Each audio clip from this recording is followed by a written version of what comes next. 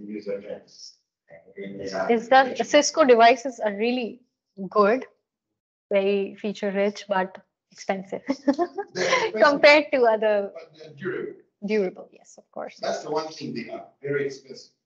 Very expensive, yes. We spent about $120,000 Yeah. to buy 86. 80. 80. Yeah, we know we have in Koenig also we have many devices, collaboration devices, especially the meeting servers we had, meeting presence and telepresence devices, which are very expensive. Very expensive. Yeah.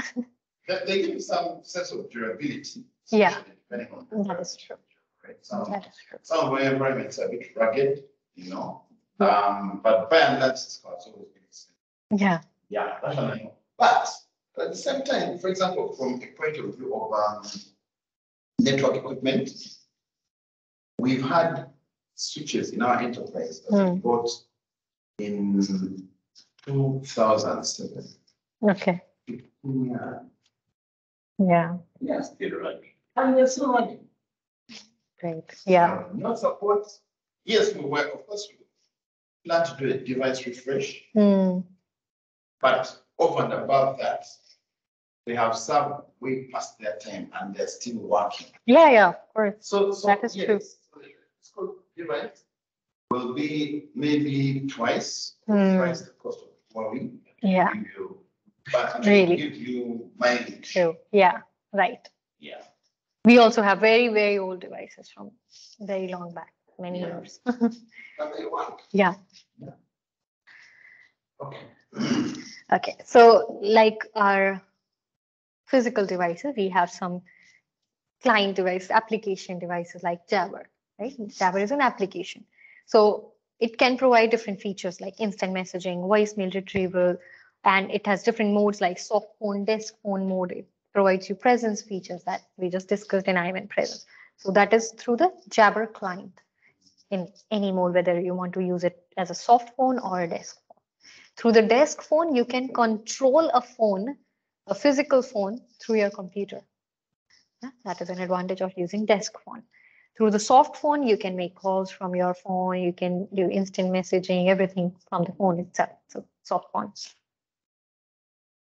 Then the Jabber clients are supported on various different types of devices.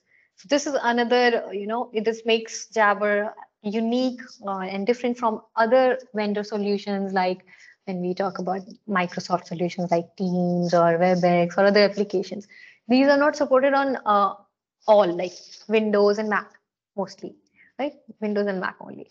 But here when we talk about Jabber client, it is supported on many, many devices.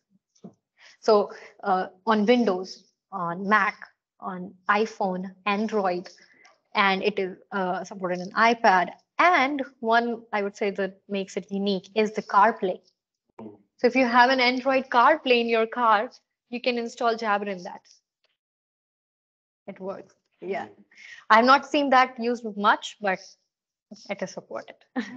So if you have an Android CarPlay, you can try installing Jabber and see. Yeah. So this is what CarPlay is. So Cisco Jabber for Android Auto CarPlay. So if you're driving and you have any important call or that you have to take, you can take it from your CarPlay. Yeah. Okay. Then Cisco Jabber also uses some protocols. Protocols used are SIP for call control, XMPP for instant messaging and presence. SOAP is for logging in. Now, how you log in and log out to provide that capability to log in, log out, the protocol used is SOAP, Simple Object Access Protocol, right? Then CTIQBE for desk phone modes, which is an alternate to SIP in case of soft phone mode, right?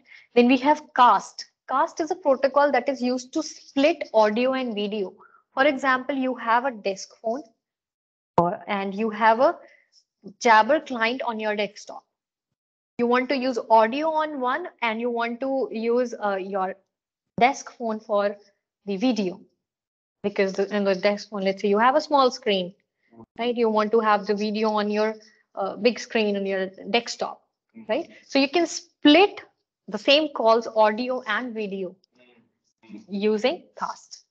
So CAST is Cisco Audio Session Tunnel, yeah, used to split audio and video media stream. These are some protocols that are used by Jagger.